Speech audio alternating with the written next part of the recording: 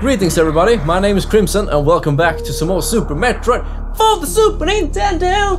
And we were left off in the cafeteria last time, getting the Morph Ball Bomb and then the map. So we're gonna continue from here and head towards the next area.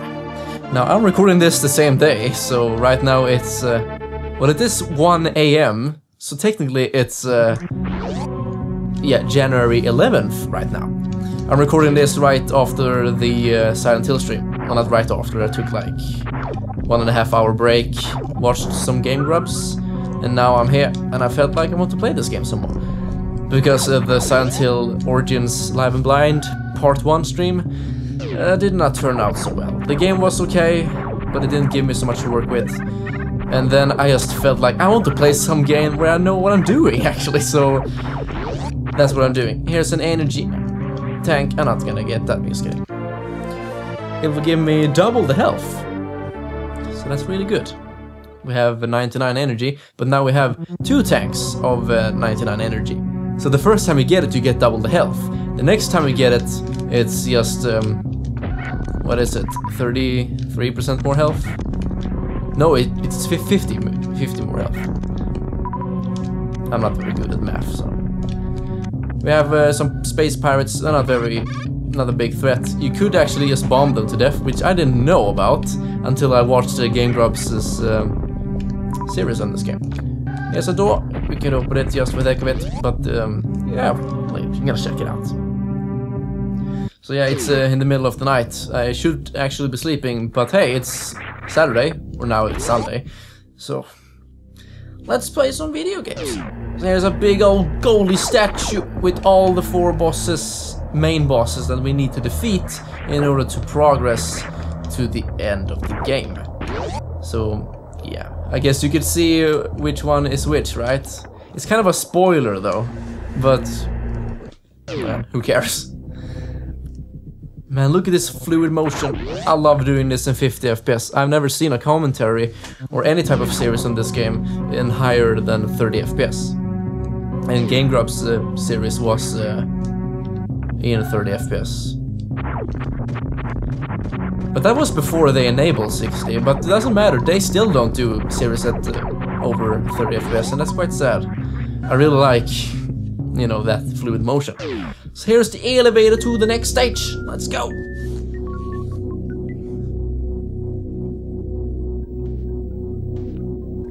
And we arrive, good folks, in the best stage ever. It's the Brinstar, with kick-ass music and everything you need for your Metroid moistness. Crawling creatures everywhere. And this game is just so much fun to play. Lots of these doors, we can just blow them up and check them out one by one. Oh shit, no! Did not mean to do that. Oh, we can open this one as well. Now we don't have any more missiles, so... But all of them are open, so that's good. Man, what a crazy day this has been.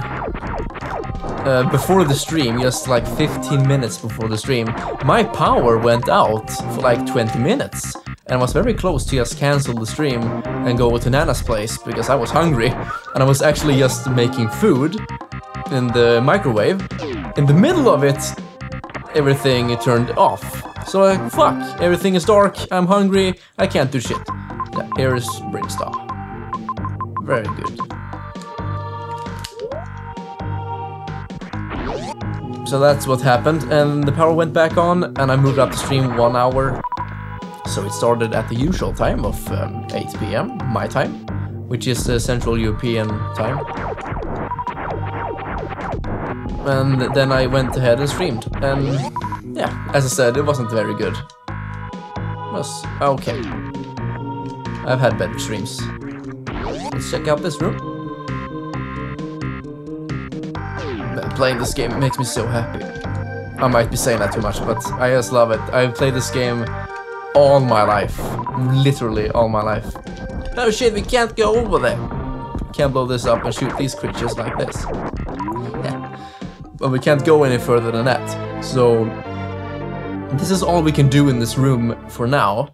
But actually there is a little bit of sequence break you can do, and I don't think I'm gonna be able to do it, but I'm gonna give it like 1 or 2 tries. So this is what you do. You run and you jump at just before you go into the door. You go like this, make yourself into a ball and roll under that thing. It's very tricky to do, and I've only managed to do it with save states. So I fail, I restart from the loading screen, and I just retry until I get it. So I can try one more time, and then we will move forward, because this is just boring to watch, I guess. No, I'm not gonna get it. Oh shit, almost. Well, really I didn't. You're supposed to get the running speed with the morph ball. It's really hard to do. At least for me. So. And it's a very nice sequence break, but yeah, never mind. Let's just play it normally for now. There's a save point in there, not gonna bother to touching that right now. But I do want to explore the map to its fullest, so I might as well be in there. This is a 100% run after all, but I don't think I'm going to explore the whole map. Is it like nitpicking? Nope. Just gonna get all the items, see most of the game, or basically all of the rooms. It's just that I don't have to be in every single square in the room. But I probably will end up doing that. Now these creatures, they light up the room, so the more you kill, the less you will see. And they will never go after you, so there's no real threat to them. But you can kill like 3 of them. Oh shit, that was not a missile door. And inside there is a missile refueling station, so you can do like this, and you get your missiles back. Now this is a very cool trick with these refueling stations, is that if you go into the map when you run towards it, you will start, you know, the process, and when you unpause, you can run around while you're doing it. So see, missile reload completed, and I can run out right away. That's a speedrunning trick, and I like to do that, because it's, you know, it's faster and it's fun to do.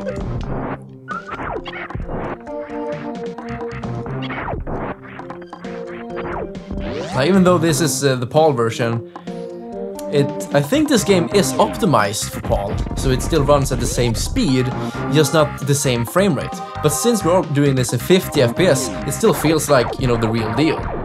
Maybe. Let's see if we can shoot this guy. My select button is very bad. No, I missed him! Come on now! Yes! I never used the missiles on these guys. Maybe I should have done that. It makes it much easier. Shit! Shit! Okay, good. Come to a wall and just blow it up like this. Now, when I was a child, I always blew up the whole thing, even though it's quite tricky to do, because you need to bomb up and then lay a bomb. These guys are quite rare. You can only see them here, I think, and they are invulnerable. So weird. I don't think you can see them anywhere else in the game. Now, this big vertical room. Let's see, there are several ways we can take, but we can go up first. And work our way down. Man, I love the walking up. It's so nice. Some of the other 2D Metroids also have wall jump, but not as fun as this game. Let's see, in Metro Fusion you can do that, but you cannot do it on the same wall. You can't do it like this. Let's see, like this. On the same wall. Like that. And of course, that eliminates what is the sequence breaks, because most of them are with the wall jump. But I just think that adds another layer of fun to the game, at least for me, since I replay it so much. Oh yeah. Sitting here with a full glass of red wine. That's all you need.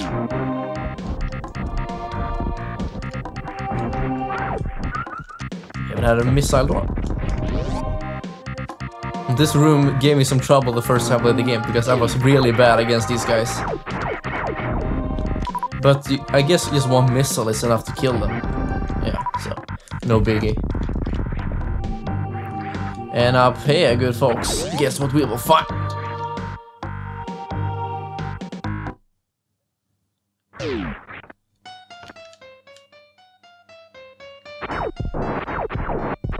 The coolest boss ever! It's the Spore, or whatever his name is. I really don't know, actually. But he's so cool, and the music is even better. You shoot these things to get your things back, and he will open his mouth at some point. you shoot some missiles at him. Or you can use the charge beam, but I don't have that yet, since I went up right away. Now you see this door right here, it's a green one, and that's a super missile door. And if I did that sequence break back there, I could have gotten the super missile early, and thereby escape this boss to my leisure, but there's no real point to it, actually. Now the easiest way to beat this boss, in my opinion, is just to hold the R button so you aim up, and then run back and forth and shoot all of them, and you get the supplies all the time. And occasionally you shoot up. You know, one thing I don't... what's it called? Shit, I hate when I forget the words. I irritated myself very much on one thing in the Game Grumps series, and that is that Aaron, who mostly played the game, he played the whole game, he never used L and R, you know, to aim up or down. I don't think he ever used that, and in some situations, like, come on man, use it! It's L and R, it's not so hard to find, but, you know, can't blame him so much. And I'm not that type of guy who's like, oh, I'm so much better than everyone else, I'm a pro at this game, and other people who don't play as much as me are, you know, bad. I'm not that kind of person. It's just that it's one of the things you think about, because for me it's so obvious. You use L and R to aim up and down, but may not be obvious to other people. I think you can stay like that. Yeah, you can. Stay like this and you don't get hurt. I actually didn't know about that. Take some recovery. You can't sit and aim up, so... And here we go. He be dead, boy. Oh, I thought it was going to eat me there. And one cool thing about this boss is that I will show it next time. So thank you very much for watching this part, good folks. And I will see you on the next part. Take care.